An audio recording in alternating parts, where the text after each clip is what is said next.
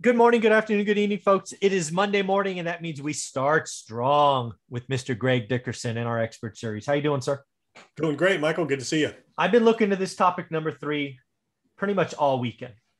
I was reading several articles from Mohammed El Alarian over the weekend. I actually saw some YouTube interviews that were done that day or the day before, and he is getting very loud. He's typically very reserved. He speaks very well. Harvard guy, blah, blah, blah, blah, or Yale, might have been Yale, one of those two, Yale or Harvard. Anyways, he's out now getting very loud saying the Fed is on the cusp of making the worst policy decision ever, the largest mistake. And I read these things. I know him. I've read articles about him for decades now. This is not his normal thing. He doesn't like to be that in your face. So I'm freaked out by the fact that he's getting this loud. So don't know if you saw it over the weekend. If you have, what do you think? Yeah. I like Muhammad. I follow him. He's like you said, he's brilliant, very level-headed. He's also manages a fund, so he gets it. Yeah. He manages money, so he understands it.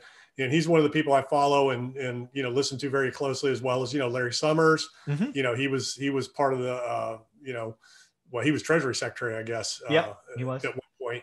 He's at Harvard now. And, then there's Paul Krugman, who, Muhammad and Krugman, they have a relationship, but Krugman is on the opposite side of that. He says that we still don't need to do anything, that we haven't done enough and it's all going to go away, he's getting very loud because it is very dangerous. I mean, we're looking at damage done beyond a level that anybody's ever done single-handedly at the Fed, even Greenspan. I mean, he was one of the worst, Fed chairs that we ever had. And I guess, his philosophy is that Volcker, was really the only one that had a full grasp of what a Fed's responsibility and policy should look like. Mm-hmm. And, that was before my time in terms of my awareness of the economy. Sure. I haven't really Mine studied too. Volckernomics, I haven't really studied that, but it's getting very dangerous. And he's not the only one. Summers is starting to sound the alarms. Mm-hmm. A lot of other people are starting to sound the alarms. And, even, Wall Street hedge fund managers, like Bill Allen, Mm-hmm. he's starting to,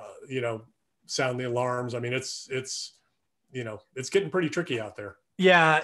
And so again, there's a lot of people. And again, Mohammed El Alarian for me is like those other guys. They're on my radar as well, but they're more in your face kind of human beings, including Larry Summers, right? Bill Ackman. I'm sorry. I meant Bill Ackman. Yeah. Bill Ackman. That's what I thought you meant. Yeah. They're always in the media going for the headline, going for the statement. Not Mohammed. He is very reserved. And again, I've been reading his stuff for 20 years.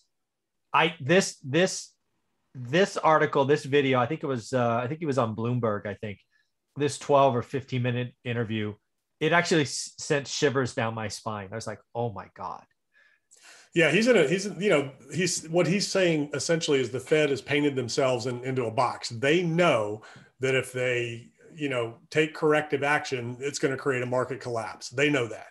And they know that if they don't take action, it's going to cause a market collapse. Yeah, exactly. So so they're just waiting because nobody wants to go down as that. Right. And, that is exactly what, they're facing. And, Powell, I mean, he's a smart guy too. And, he seems intelligent, but man, they are flat out ignoring the writing on the wall. And, maybe they're smarter than everybody, not me, so I listen to people like them. That's where I get my information. I form my opinions, people like El Arian and other economists out there. And I do not listen so much to regulators and politicians, because again, they're in kind of a little bubble and they're not quite getting it. Powell is very connected on Wall Street and he has a lot of personal, gain and reputation at stake here. So he knows good and well what he's doing and he knows whose pockets all of this is going into. So don't discount that. He comes from Wall Street. Yeah. So he knows what's going on and he knows that he can't do anything. He's stuck. Yeah. Mohammed's all he can do is just kind of ignore it and hope it goes away. Kind of like it's going to remember when you were a little kid? Yeah. If I close my eyes, maybe they won't see me. Yeah, exactly. Hide and seek. Yeah. Are you saying you didn't eat the chocolate cake and you got chocolate cake on the side of your mouth? Yeah. I remember those times. No, I mean, it's literally when you played hide and seek as a kid, you would close your eyes when they were looking for you thinking, if I can't see them, they can't see me. I remember. Or, yeah. if you're on Peekaboo. yeah. And I think that's what the Fed's doing, is they're just kind of closing their eyes and hoping that inflation will do the damage for them. So then they can try to somehow come to the rescue. But the problem is they're out of bullets. Really Mohammed's point of view, really, again, Mohammed was very clear. He says they're on the cusp of making the worst policy decision. So he's giving them an out. He says the window was wide open. He says it's barely open now. And he was very clear. And again, the fact that Mohammed was very clear makes me nervous. He's basically saying the Fed has got to taper faster. It's got to get ready to raise rates faster, because he's saying inflation is taking off, right? Actually, this morning, I just jotted these down. Well, here's the funny thing too. So this is really interesting, because the Fed, when it was created, in 1997, it had a mandate from Congress when it was created: promote effectively the goals of maximum employment, stable prices, and moderate long-term interest rates. That is their mandate. That's the only thing. What year was that? It wasn't 1997. 1977. Oh, 77. Okay. Since 1977, they have operated under a mandate from Congress to promote effectively the goals of maximum employment, stable prices, moderate long-term interest rates. So what do we have? We don't have moderate long-term interest rates. Yeah. We have more jobs than people that want to take them, so you've got for the first time in the history of this country, you have, however many millions of jobs available, and only, a million, let's say 5 million jobs available, and only 1 million people, I actually have the numbers. It was a JOLTS report, JOLTS. It came out on Thursday. 10.7 million job openings, 8.4 million folks looking for work. Yeah. So, I mean, how do you do that? And then what was the other one? So maximum employment, stable prices. Well, they lost on all three. They're not good. So their mandate is, and only ever was, those three things. And now they've become the largest Zillow buyer of everything. Pump, buy. Yeah. It's very interesting, because I actually have an econ degree, right? That's my undergrad. So I studied Volcker. And I actually went back here recently, the last 4 or 5 months, and I studied I'd never gone past Volcker, right? Volcker was a topic in school because he was the guy that broke the back of inflation, right? So he was somebody we studied. But actually, recently I went back and studied the Fed presidents pre-Volcker. And what Jerome Powell has done is the same mistake that the guy, not the one right before Volcker, because that guy only lasted 9 months, but the one before him, he was a business guy.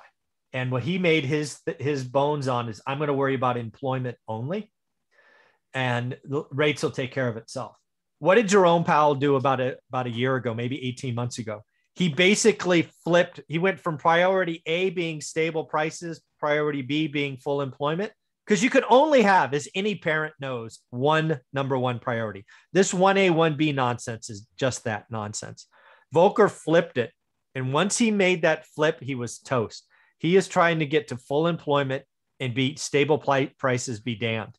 And we're seeing the ramifications of that right now. Yeah, it's interesting. The other thing that, Ariane is warning about, are interest rates and, the servicing of the debt. So, everything's fine and hunky dory as long as interest rates are, nominal. Right. You have to start raising interest rates now. That's the interest rates on the debt, that we are servicing. So at some point that becomes unsustainable, and you're just printing, to sustain the debt. Yeah. Once you print money to service the debt, game over.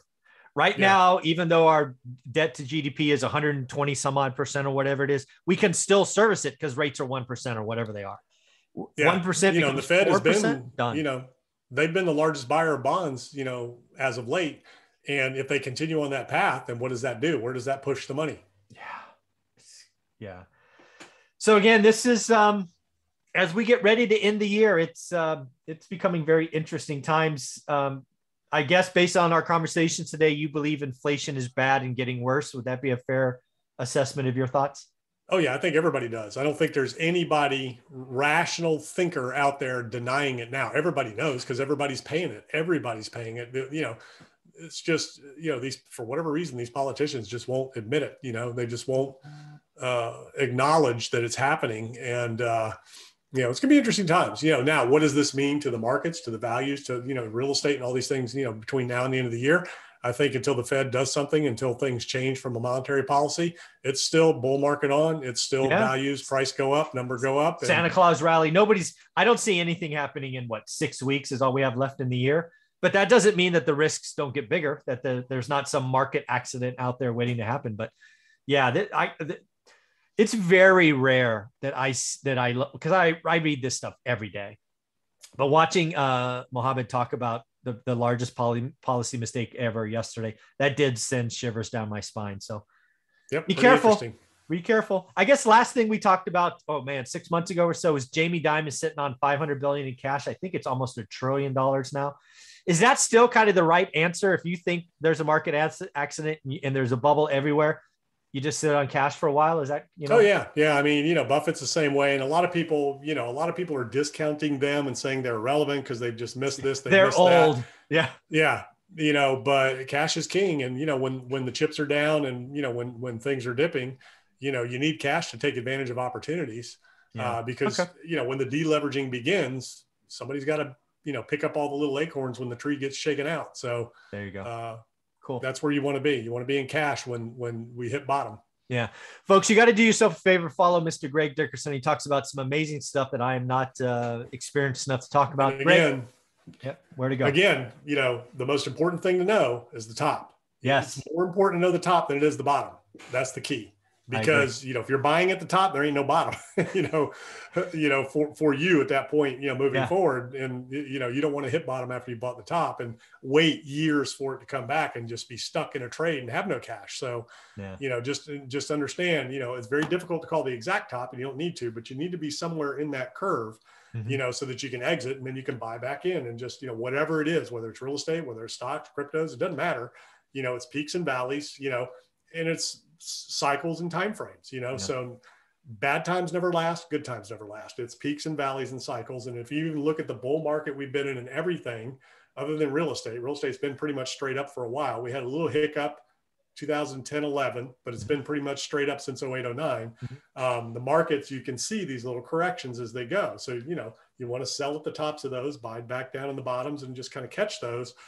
And the real question is at some point, if we face a deleveraging, if El Arion and some of those people are correct, is there going to be more of a long-term sustained bear market, which is again, just a decline in, GDP and values, below 20% for a sustained length of time, not just a couple of months. And, can we climb back out of that? Does the Fed even have any power, to bring us back out of that? Or do we just need to delever and reset and go? So be interesting to see how this plays out. Yeah. Well, do yourself a favor. Follow Greg Dickerson. How should they do that? Yeah. GregDickerson.com. All my info is there. YouTube podcast. Go check it out. Thank you, buddy. Take care. All right.